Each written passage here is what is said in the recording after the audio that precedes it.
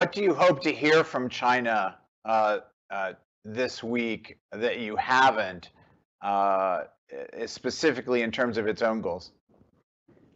What I would like to hear from China, if possible, when are they going to peak out? So when are they going to reach the top of their emissions?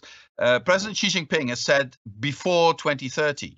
Well, before 2030 can be 2029, which would mean a lot of trouble for the world to reach net zero by the middle of the century. But it could also be 2025. If it is 2025, which I believe and the International Energy Agency believes is better for China than 2029, 2030, if they set a goal like 2025, then our goals to reach neutrality by the middle of the century become far more realistic. So the choices made in China are of extreme importance for our collective effort.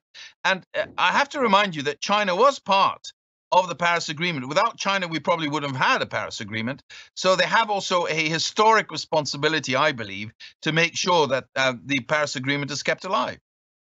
Could you also explain in slightly greater detail why the India announcement is important this week? Well, because India